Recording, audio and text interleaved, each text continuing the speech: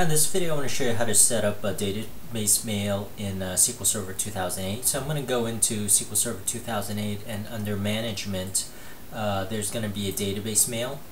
And you could go in and you could do the wizard, or you could execute these commands.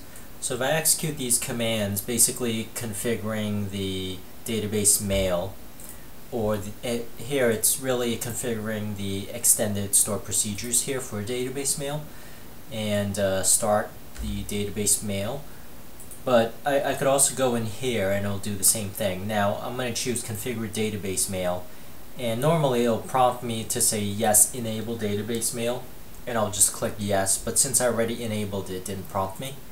So I'm going to go in, I'm going to choose the first selection, and I'm going to make a profile that's a monitor email profile, and this is going to be used to monitor processes and database sizes on the database server here. So I'm going to create this specifically for doing notifications and alerts and all of that. If you notice, I clicked add here to add an SMTP account. So my account is going to be code cowboy org account, and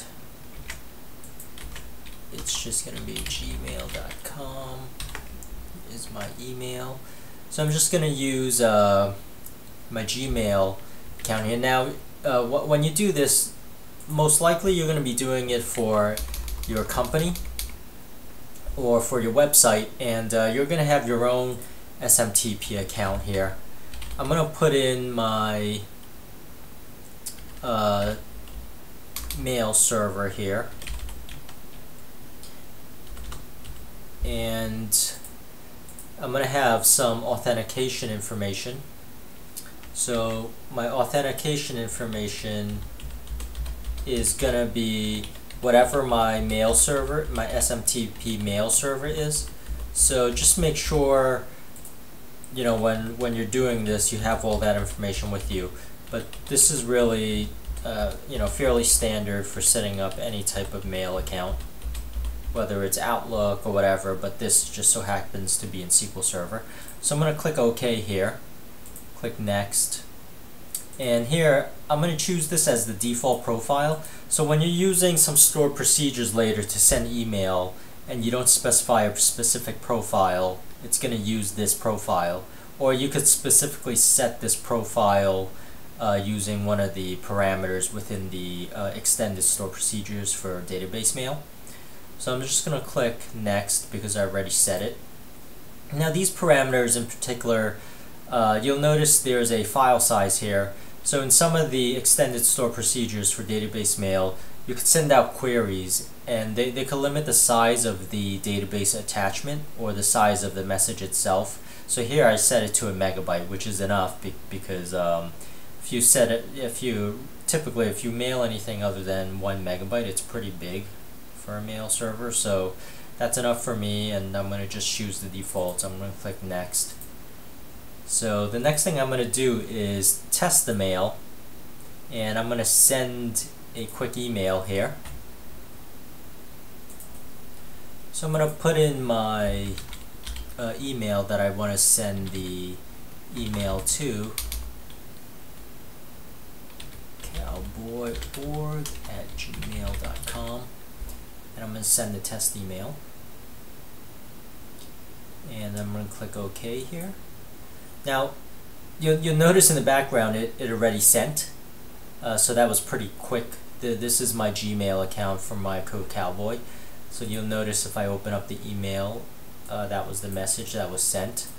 But also if I go in and I check the queue, under the system database MSDB, if you query this view here, you'll notice all the emails that you've sent is going to be in this queue. So you could check this queue basically to see if it's sent or not. This table right here. So there's also other ways to, this particular view here gives you a status of things that weren't sent. So I did try to send other stuff that was not successful, and I'll give you a reason why. So and you could also delete from the view. So if I delete these items, for example, you'll see now it's gone. So you'll have to clear that once in a while.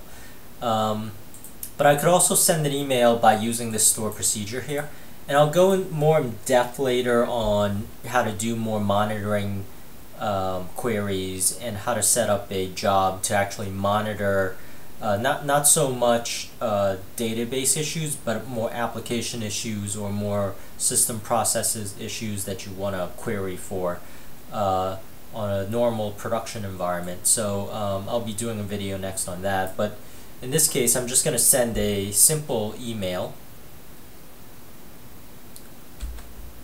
and you'll notice if I check my queue again, it's in the queue and it's actually already sent.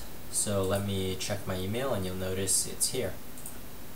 So that's how you set up database mail, and that's the benefits of having database mail, is actually having the monitoring jobs running and sending alerts to you and notifications to you. So in the next video I'm going to go more in depth on how to do a query, mail it as an attachment, and create basically a cron job or a SQL Server agent job that actually monitors it and sends it every 2 hours, for example. Okay, thank you for watching.